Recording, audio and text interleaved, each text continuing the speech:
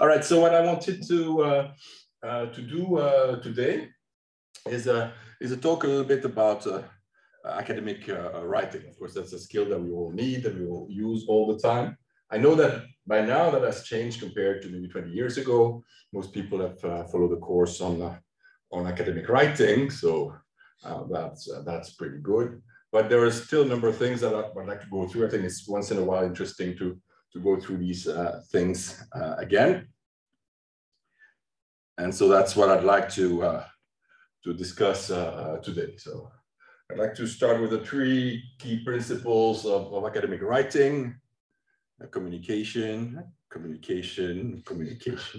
All right. Really, and this is really important because I think that's really the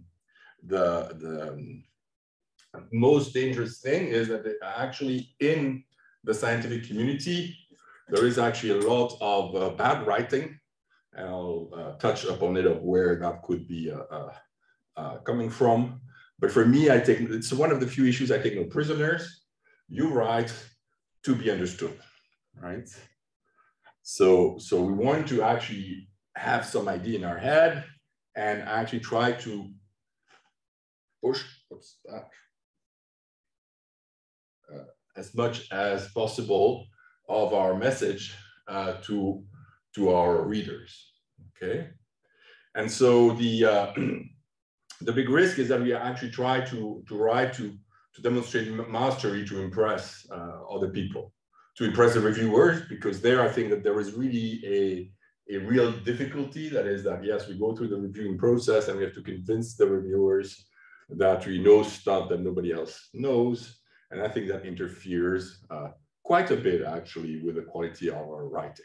We try to appear smart. We're afraid to actually say things simply, because if we say things simply, we would fear that, yeah, everybody would say it's trivial.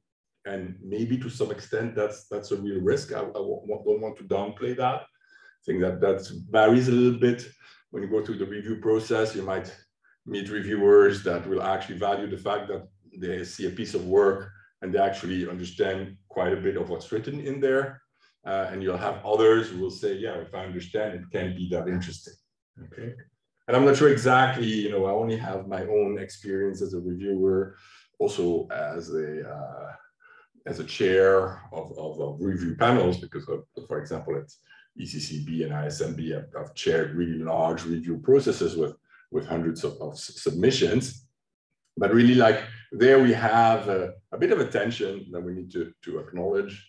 But I think for me, it's very, very clear. We need to write things, we need to write them simply in an understandable manner, so that the great ideas that we have, they actually go across at least part of it. I mean, we acknowledge that, well, a few reviewers will understand every single thing that we wanted to say.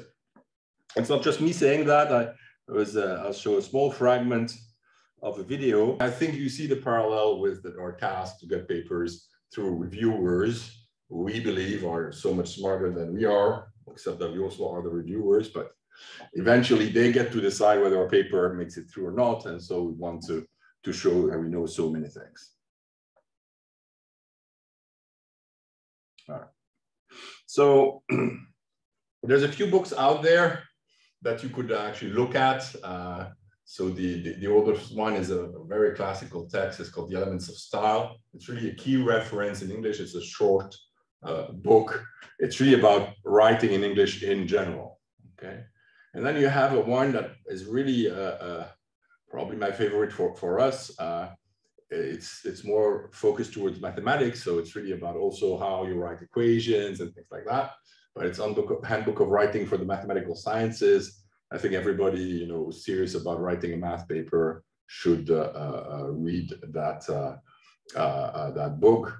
One of my favorites, but it's hard to find these days, is Bugs in Writing. It's less of really like a cookbook. It's more a number of elements in writing that the author says you need to pay attention to. And there the goal is more to learn to develop an ear. So work on so many texts that after a while you kind of hear whether this sounds good or that doesn't. And then if you really fall in love with writing, then there is the Chicago Manual of Style, where once you start worrying about, how do you handle quotes inside quotes?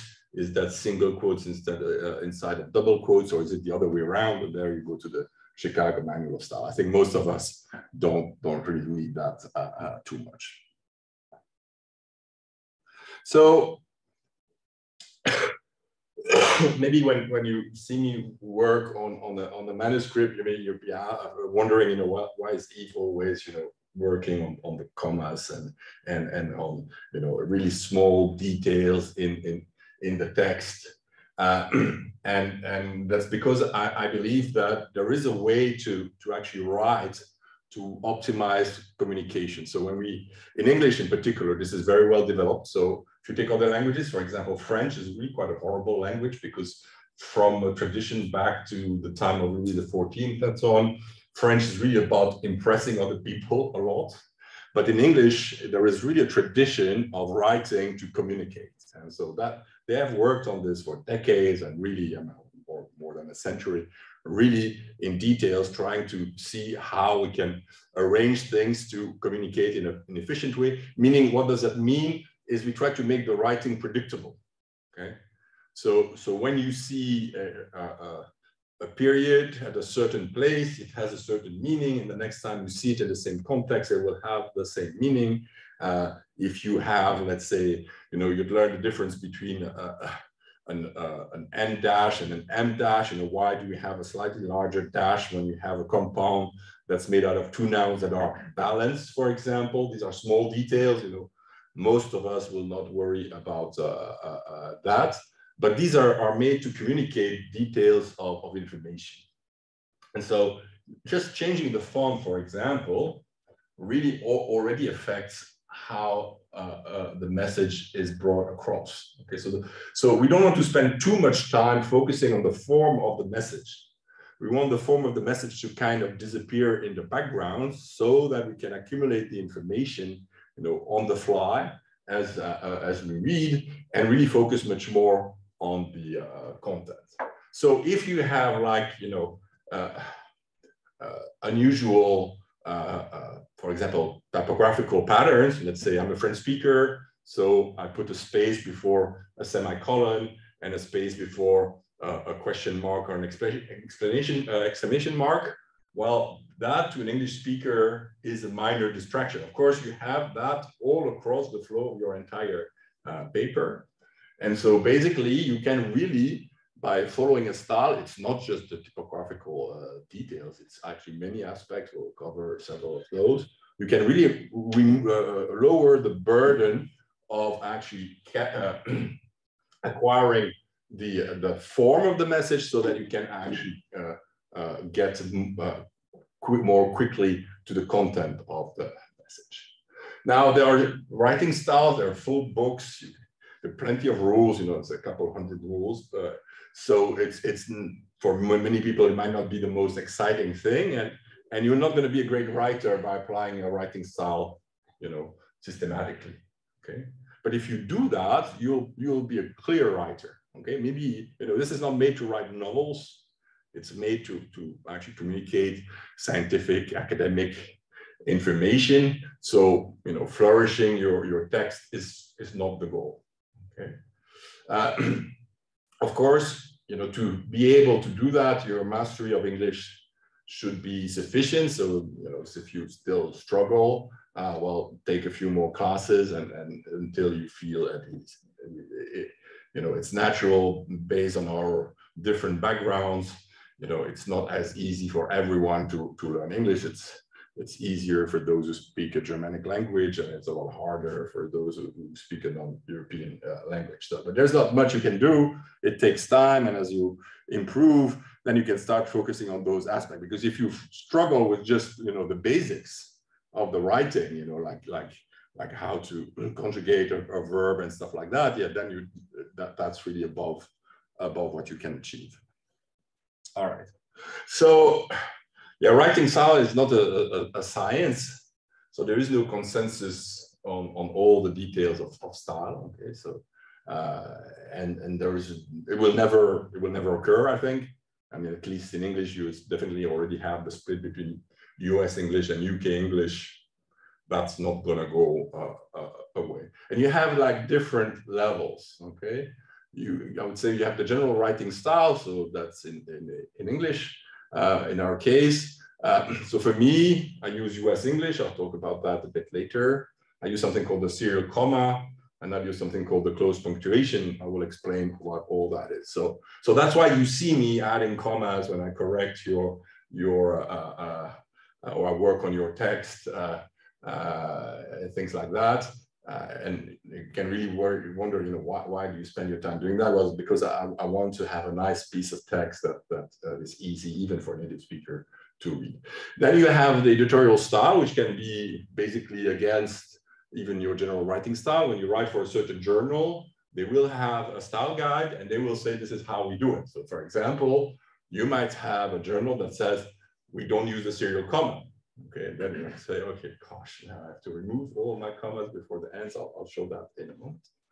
And then you have your own style, because not every single element is determined by the general writing style of the editorial style. It's if there is also what you set up, okay? So I showed here, for example, yeah, like just bullets. Well, you need to be consistent. So there are two mistakes. I changed the bullets at the top level and I make a bigger bullet at the lower level. Well, that needs to be corrected. Okay. Now, this is small, but you have to multiply that by, you know, one of these things every 5 words. And so that starts to weigh. It's not the largest burden. We'll see later what's actually more challenging. Now, we do have LaTeX and we have Overleaf, and I think for us it's been really good in the past few years. I think everybody uses Overleaf here. You don't? Not really, because yeah, that's okay. But I had an account because yeah.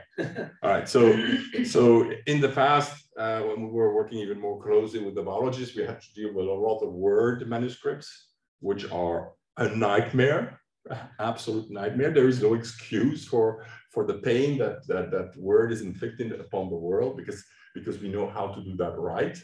So basically, LaTeX is a document markup language where you tag parts of your text with a certain meaning. So when you have the heading of a section, you say that's a section heading, it's a section. When you have an equation, you say it's an equation. When you want to emphasize, well, that's not quite the same thing as putting something in bold, for example, or in italics. And you'd have to know, okay, what is that I want to do now? Do I want to tag as emphasize, or do I want to tag as italics? At that level, people start not to be necessarily always 100% coherent. The huge advantage is that when you do that markup, as we do in Overleaf, then there's all kinds of aspects that are immediately covered. You get the beautiful fonts, you get the systematic, you know, you decide whether or not to number your sections and subsections. And when you have decided that, they're all consistently numbered, okay? In Word, sometimes you say, how is it possible that this thing does not want to behave as I want to behave? In a bulleted list, you know, it's like 1, 2, 3, 7, 8, 9, and you have to spend 5 minutes figuring out how am I going to correct that so that I get 1, 2, 3, 4, 5, 6 for my bullets. That never happens in LaTeX, and Overleaf is a web-based system that allows us to actually have almost what you see is what you get feeling in LaTeX. So I think, you know, we didn't have Overleaf like 7 years ago, so it's not that old. And well, we could do it before. I mean, we could use LaTeX, but Overleaf, I used Lix before, but Overleaf has been a real improvement. All right. So a number of core elements in writing. So first of all, you don't write everything in passive voice, okay? You might think, you might have been told that this is how you do it, but that's not, okay? In academia, most scientists would think that, yes, you start by a passive voice and then you move on until the end of your manuscript, and you never ever write we or anything like that, well, no, that's bad writing. You want actually very active, punchy writing. So you don't want some sentence like, it's widely believed that the use of the passive voice is required in academic writing. It's better to say, write in the active voice, okay? Because that's much easier to understand, okay? And you may think that by writing a difficult sentence like that, you will sound smarter, maybe, but that's not completely obvious. If you go and watch further the video I showed, actually this is being disputed, that actually people who write clearly are being considered to produce better work. But I think it's still a matter of debate.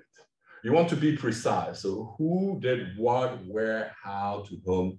So you want, when you write stuff, you want to avoid staying vague. You know, whenever you write it and this, you have to really worry, okay, does the person read know what it is or what this is? Okay, so for example, I often remove this and I replace it by actually what this is supposed to be. You don't have to ban completely the passive voice. I'm a bit harsh on that one, but I looked today again at Nicholas Iam's writing, and he balances, okay? So you don't want to also have we in every single sentence, because for 5 pages that gets tiring, so you have to find a balance. And there you have to develop a skill of rewriting. So of course you will start with your own habits of writing. So in this article, a novel machine learning method is presented. And then you'd have to make a conscious effort to, for example, write in this article, we present a new machine learning method, or this article presents a new machine learning method. And basically when you simplify, you know, there is more punch, there is more action in your writing. Of course, you know, you have a certain way of writing naturally, as you were trained for many years. And so of course, doing this in every single sentence of a manuscript can be tiring. You have to find a balance. I mean, what you want in the end is that somebody picks your article, and that if they have the proper background, that they can read it quite quickly without effort trying to understand what it is that you wanted to say, without using, you know, magnifying glasses to check, you know, the caption of your figures. You want to tell things to people. So when you keep that in mind, you always move forward quite nicely. So here, that's from the book of Hayem. And you can see, like in passive voice, you would really think this is the kind of thing that people would write, okay? The answer was provided to 16 decimal places by Gaussian elimination. You don't have to write it in the passive voice. Gaussian elimination gave the answer to 16 decimal places, were actually better. It's easier to read, okay? Also, when you write a passive voice, you have to wonder about who did the action, because in the passive voice, you know, something happens to the answer, and that becomes the subject of your sentence. But normally, indeed you need by Gaussian elimination. Okay? You typically will forget about the by, and then you will be missing an important piece of information. So quite often, when you have a passive sentence, if you don't have a by, you have to worry what should come there, who did the thing, and once you know, you can rewrite it in the active voice. Okay. And the other examples are on the same line.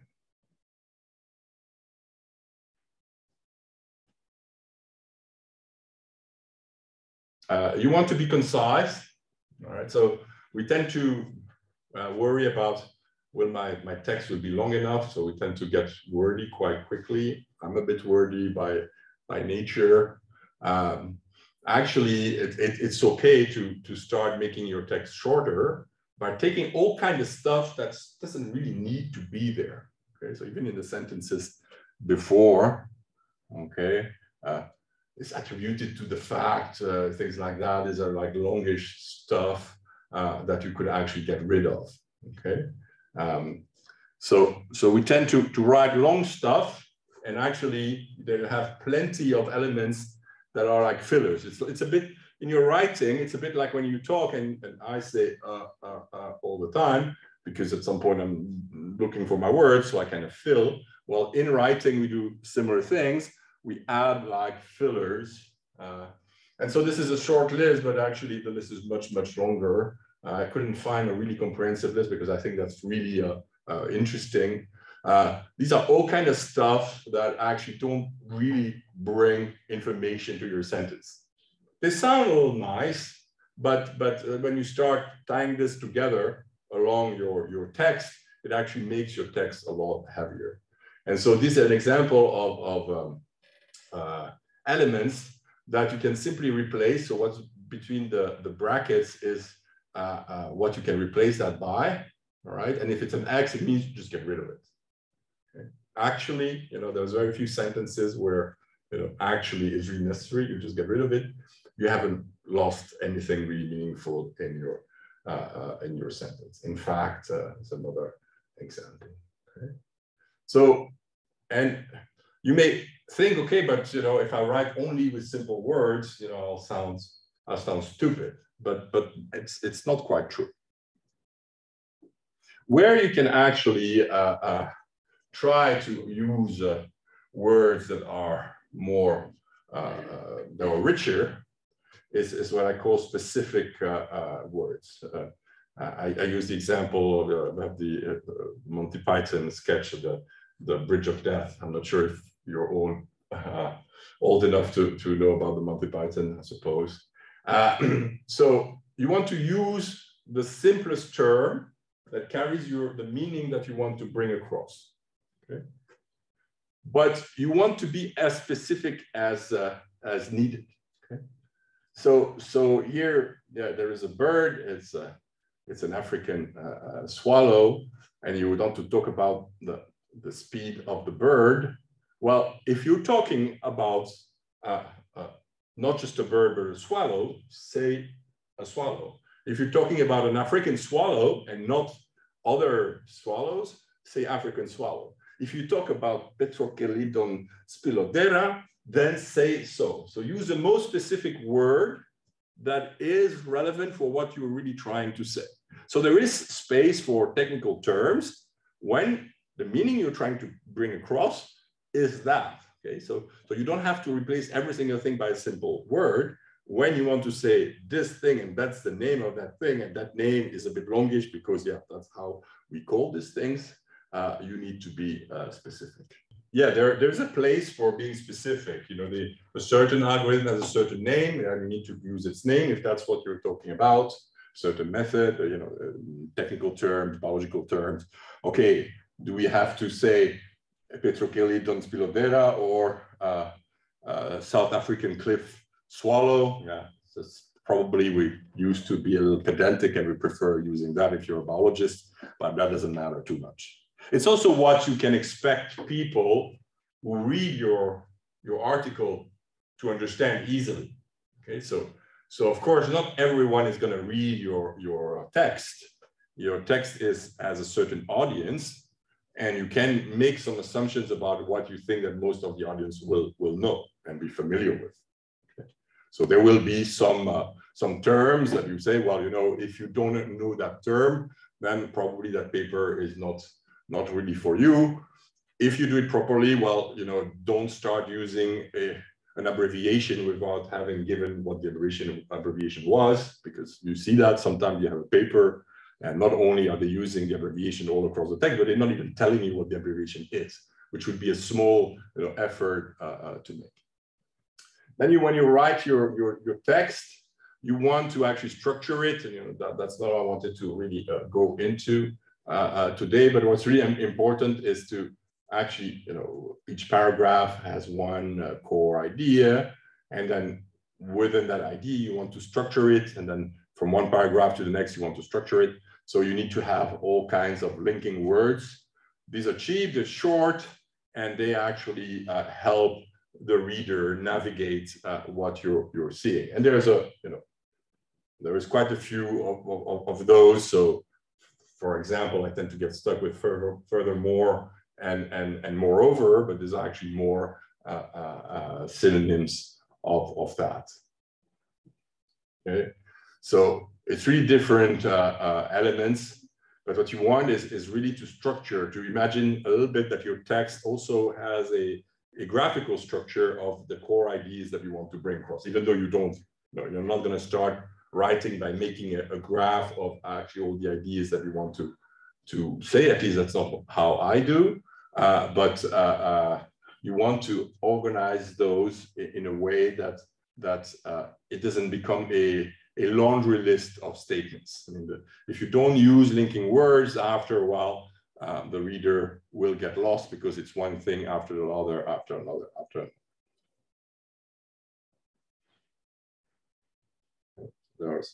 There's quite a few of those. All right. So also, and this gets a little harder. It's how do we confuse the reader without us realizing that we are confusing the reader? Okay, so there's a few elements. But basically, when we write the stuff we want to write, we know the stuff. I mean, we haven't forgotten about it. You know, it's very hard to, for example, when you reread your own writing, it really takes a while before you can actually read it as if someone else had written it. You know, if I write it today and then I reread it tomorrow or the day after tomorrow, actually the ideas are still there, and I might not see that some ideas are unclear because I know what I'm talking about. So one core example are pronouns. So often it's just not very clear what it, this, even he, the, she, they, what this is really talking about. Okay, you can really get lost. So I'm going to give a couple examples. Usually, of course, the reader can disambiguate that by actually resolving the piece of text and making an educated guess about what you really meant. Okay, so after putting the disk in the cabinet, Mabel sold it. Is it the cabinet or is it the disk that was sold?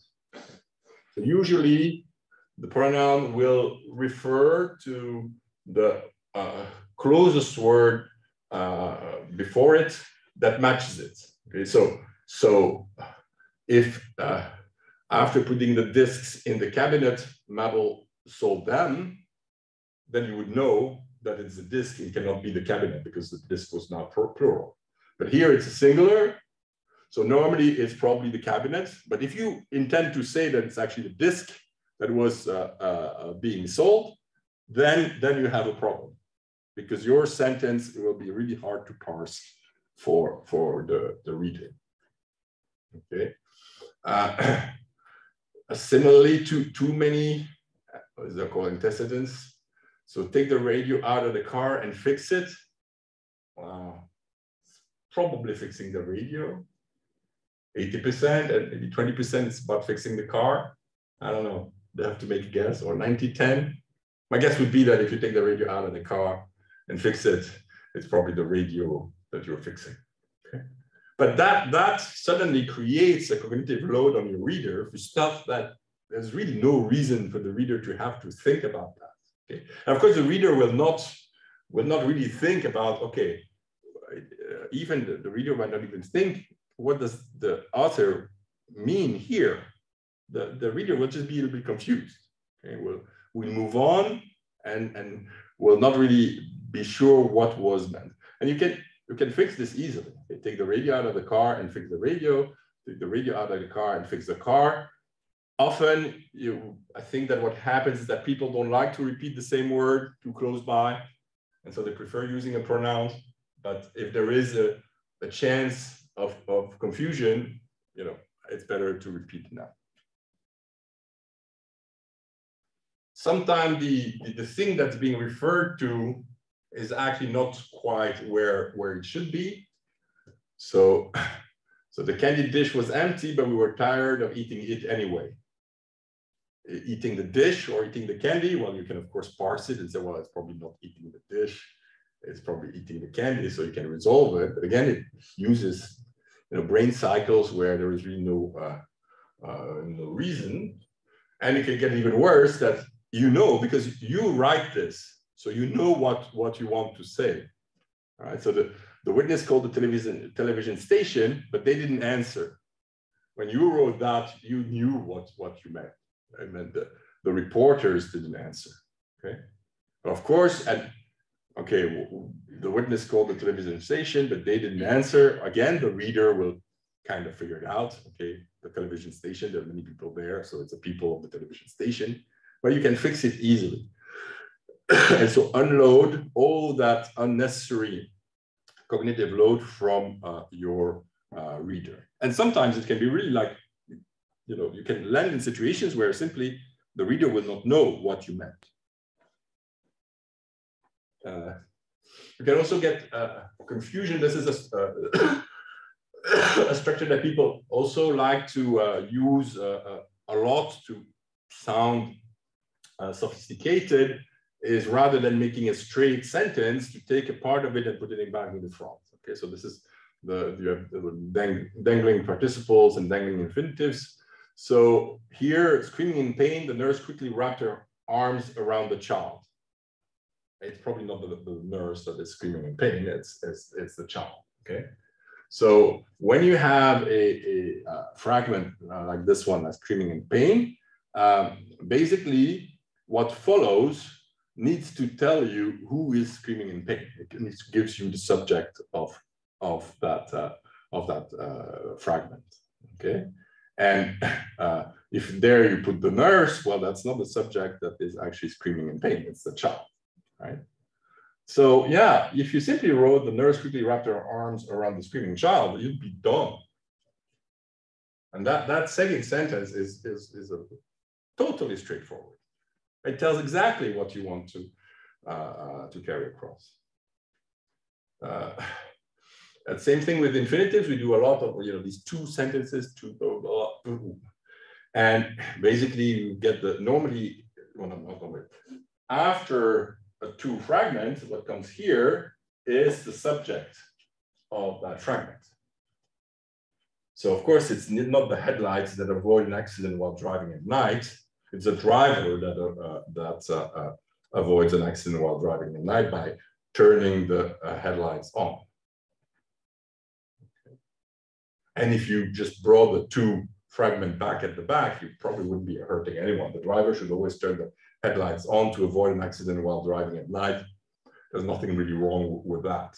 Okay? So I think that when we write like that, it's to sound sophisticated, but for most of us, we're not even native speakers. Well, you know, this is out of our league, so I think it's better to play safe. And if you here not only have an infinitive phrase, but you start actually putting a passive voice here, you're screwed. Okay, it gets impossible to know who's doing what. So.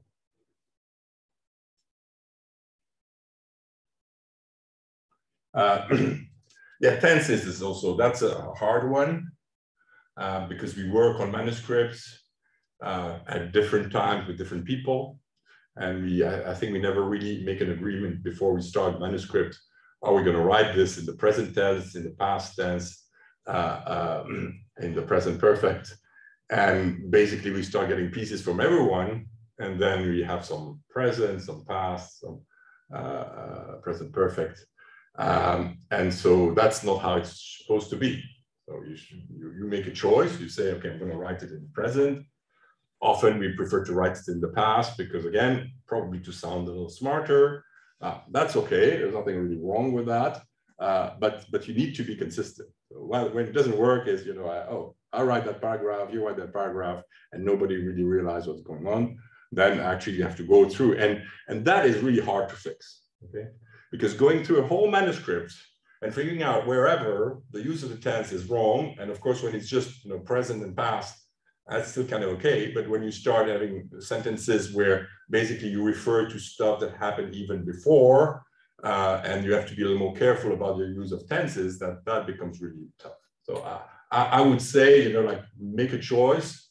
So I'm not sure that will really happen, but I would say when you contribute to a manuscript, look first what the initial contribution, how it was written, and if it's coherent, you know, just follow that. If it's not coherent, well, then go back to the people and say, okay, what are we doing here?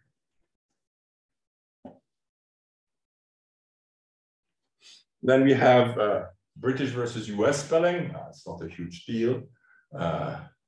Tumor, analyze, modeling. It gets messy very quick. Okay, so I would say, you know, our writing is dominated by US, you know, spelling, because, you know, a lot of papers are written in the US spelling. So unless you're native English speaker from Britain, or, you know, you did your PhD in England and you learned to write properly in British English, I would say stick to the US spelling. Even in if in high school you learn in British English, you will mess that up everywhere. Yeah. And what about data sets? Because there is also US data sets. Yeah. So that's I prefer to write data sets in 2 words, but, you know, I had a discussion with Edward during his in his PhD manuscript about that. That one is actually shifting to become a single word. Okay, so database, there is actually an entry in the dictionary. Database is a word in the English dictionary. Therefore, we don't write it in 2 words. Data set, it's not a word in the English dictionary, but for example, in Wikipedia, I think that it's actually written in 1 word. So I think that there, of course, languages changes over time, and I don't like it, okay, but you know, so we had a discussion, and Edward insisted and said, yeah, but, you know, I prefer data set in 1 word. And then I looked it up and I said, okay, well, yeah, there seems to be a trend, and all right, so that's acceptable. So again, this is, yeah, there are preferences, there are habits, they're not homogeneous. So what you cannot do is write half of the time data sets in 2 words and half of the time data sets in 1 word, and the third half with a dash in between. That doesn't work. Okay, so consistency is also that trumps a bit everything. So if you've said, this is how I'm going to do it, and you do it everywhere in the same way, that's much more acceptable than if you start to be inconsistent. Then there is the serial comma, which is again also a nightmare. It's just a convention, and people will so there was I saw a quote like never start a conversation between people who are for or against the serial comma if anybody has had a drink, because it's going to end really bad. Okay, so what's a serial comma? That means that in a sequence of several terms, if you write A, B, C, and D, before the end, A and D, you put a comma. Okay. And if you say that no serial comma, then you actually don't put a comma before the end. Okay. And people will discuss about that for hours and hours, whether it's better one or the other. By now, we know that there's actually no better way. So basically, most UK spelling, although it's called also the Oxford comma. So the Oxford style is actually using the serial comma, but mostly in the UK, you do not use the serial comma. In the US, you typically use the serial comma. Therefore, I use the serial comma. It doesn't solve anything, okay? So here's an example I found. So you can create ambiguity by actually not having the comma. So if you write to my parents, comma, Ayn Rand and God, that's a fake dedication of a book. Well, that can be read as that your parents are Ayn Rand and God, okay? But if you use the serial comma and you write to my mother, comma, Ayn Rand, comma, and God, well, do you mean that you dedicate the book to your mother, to Ayn Rand, and to God, or do you mean that you dedicate it to your mother, who is Ayn Rand, and to God? So there's actually, you can even have cases that will be ambiguous whether or not you use the serial comma. So it doesn't solve anything. It's just, the thing is that you're not supposed to, you know, have half of the places in your text where you don't use the serial comma and the other half where you do. That's a very hard one, and I try to add serial commas everywhere, but you know, if I catch 3/4, that's good, because it's really hard to catch every single one. There's no, I don't have like a command that you can say, okay, run this and find me all the potential serial commas and replace. Maybe with a smart regular expression, you could do that. But again, this is a convention, so we need to agree on that, and that's why I say, well, no, my style is this one. Its US spelling is the serial comma, and then you also have open and closed punctuation. So so what does that mean? In open punctuation, you don't start putting commas and semicolon everywhere, because those, again, they cost a little bit. I mean, every time you meet a comma, that costs a little bit of cognitive effort. Of course, you put it there because it will structure things. It will tell you, you know, in something is between two commas, it will tell you, oh, what you're adding there, that's extra information. If you don't put the commas around it, you'll have to parse it and know, oh, that part of the sentence is actually non-essential. When you put it between commas, you know that it's not essential. So again, this is not something that is totally clear-cut. When you have a really good writer who doesn't make sentences that are too heavy and that flow really nicely, a good writer will be able to bounce around and not add commas everywhere to actually kind of draw. It's a bit like you're making a drawing on your sentence to say, this part is this and this part is that. No, it just flows through. I'm not a fantastic writer, so I prefer the closed punctuation. I feel safer with that, and I'll say this part is non-essential. I'll put it between commas. This part is like an addition, so I might use an M dash, a long one, to say that this is an extra piece that you add. I might sometimes use a semicolon. My writing is not particularly light. I mean, I know that I write in a somewhat, you know, stilted manner, so like a bit stiff manner, but that, you know, at least I think it's well structured and it's clear, and it really depends on how gifted you are with writing. Some people are much more gifted, and when they write stuff, you can hear the music, and well, not everybody has that. Then which versus that are also correct a lot. So which indicates an optional clause that can be removed without affecting the meaning of the rest of the sentence. And you need to always put a comma before it. Okay? And that specifies, it gives you information that specifies the noun that is before it, and it cannot be removed without altering the meaning of the sentence. And there you don't put a comma before it. Okay? So when it's which or that with a clause, you have to say, okay, which, there needs to be a comma before, that, no comma. Is it essential? It should be that. Is it additional information? It should be which. And there will be situations where you'll have to decide whether you think that the fragment there is essential or it's more additional information. It's not always clear cut whether it needs to be that or needs to be which. The test is really quite simple. You take the thing, you take it out, and you say, okay, how much have I lost of the information of the sentence? And if you feel, okay, you lost too much, then it should be that. If you say, yeah, that was just, you know, additional detail, then it should be which. All right, so now we can already conclude. So for me, you know, what I'm really wondering, it's really what's coming next. I mean, I tried ChatGPT on some pieces of text, and you can ask it to edit text, and it's pretty good. It's really pretty good at that job. So there will be a discussion in the academic community about what is acceptable and not acceptable. I think Nature already came with an editorial saying that it will not accept material generated by ChatGPT. I don't think that editing your text with ChatGPT is actually generating your text via ChatGPT. Yeah. So maybe this tool can add serial comma or remove serial comma. I had never thought about it. It's a good question. I should try. Yeah. So rewrite the following piece of text using the serial comma.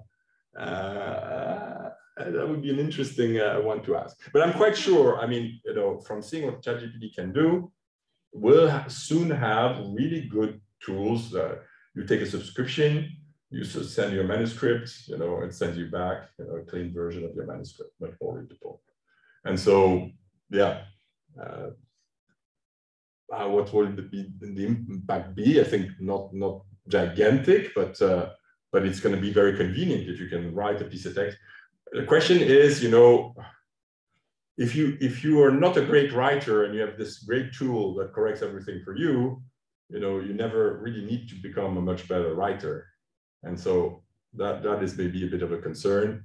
I mean, there are, difficulties that, let's say, if you speak a Slavic language, you'll struggle with the versus a, okay? Should I put a, the, or nothing in front of my word, okay? People who speak Slavic languages, they struggle with that, right? And so normally they have to learn, okay, yeah, well, how does that work? And here you could say, well, just give it to ChatGPT and it gives me the corrected version and I don't need to think about it. I'm not very sure. But I'm really curious.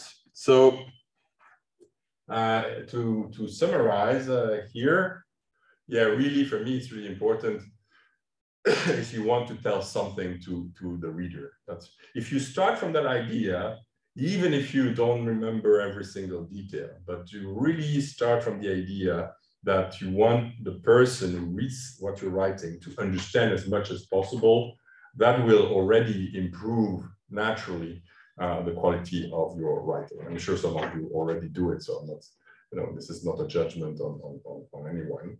But really thinking that there is someone on the other side who's going to read this and you want to explain something. All right, so that's what I wanted to say today. Maybe there are questions online. Yes. Yves, are you familiar with Grammarly? Yeah, I'm not super familiar, but yeah, that's also a nice set of tools there. Yes. Do you use it? I do use it. I use the free version. Of course, the premium version is even better, but it's, it's I think it's like $15, $20 a month, but it's really good. It's really good. And it does, help you rewrite sentences. It points out places where you need to be more concise. You can specify the type of language you want, UK English or US English. So, and also the nice thing about it is if you download it on your laptop, you can use it, like, for example, in PowerPoint, in Outlook, in Word, it covers everything. So, so people, if they want to give it a try, I think that's something, worth taking a look at. Of course, if you look at it yourself, then you can give us a better feedback on what you think about it. Okay. No, but I think people can try. Yeah, I've heard about it. I've never really used it, but I certainly have heard. I've used it for about 2-3 years now, I think, even maybe longer. But, yeah. Okay, so that's good to know. And so there is a free version. Yes, there is a free version. If you look in the comparison between the versions, it'll tell you, what differences there is. The free version doesn't have like full sentence rewrites, but it does give you some, it does detect tone. It does do citations. So it's pretty complete, I think. Of course, okay. Now ChatGPT is out there. But. Yeah, but I mean, they will adapt their tools. I mean, so it's really the idea that it is possible to do that, almost automatically. That's really quite striking. Yeah. I also have first. I don't know if you can see me, but anyway. So first, I just wanted to comment that because now just finished the manuscript with the chemist, and you mentioned about Word and its nightmares made me very happy about my I just felt it now that Word is quite crazy. So I maybe I show your video to the chemist. So with the data set question, for example, I think there's a question of this reference class, that what exactly is the audience, because in NeoRIPS, I think everyone write it together, and now I just checked it, and I had like open machine learning papers like 4 in my laptop and all of them write it together. So I think in this situation, they kind of expect you to write together. So yeah, I don't know, maybe in bioinformatics it's written separately. So maybe, so in the case of Edward, maybe it's a good idea to write together because it's more like a machine learning thing. But, yeah. I mean, these things, I mean, the language is not something that is fixed, that will change over time. And so, I mean, people will have very strong opinions about things that will, 10, 20 years later will be completely different. Yeah. I guess that's part of not being a science. I mean, and the other thing, I'm not saying that these small things matter too much in that regard, but I'm sure that there are things in these conferences when they kind of identify you as outsider of the club or like the machine learning community when you use a different notation, maybe even the words is, but I have a strong feeling that actually kind of knowing that how that community in that specific conference like to put things help you to get accepted, which of course, as you pointed out in the beginning, it shouldn't be the first motivation in writing, but sadly it can have significant. I'm not saying we shouldn't care. I mean, we need to get okay. But I think that indeed, there is a certain way of writing in a certain community, and that might impact indeed small details or larger elements. Indeed, the risk that you are perceived as an outsider, that's always a big danger. I agree with that.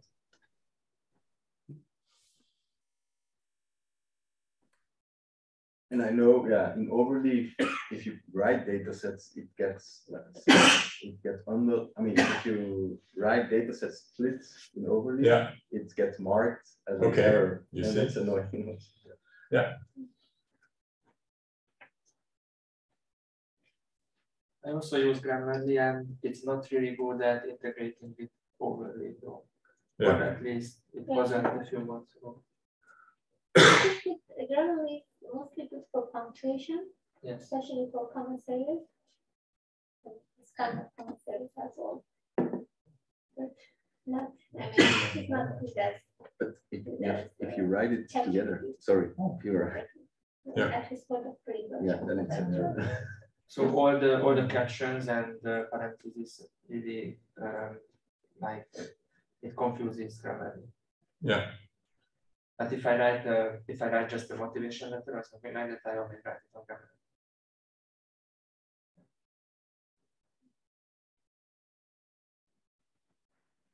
All right. So nothing else left. Thanks, everyone. I'm sick, so can't go for a drink today. I don't want to contaminate people. Plus, I'm just exhausted. All right. So thanks, everyone, and have a good evening. Bye. Thank you. Thank you. Bye. Bye. Bye. Bye.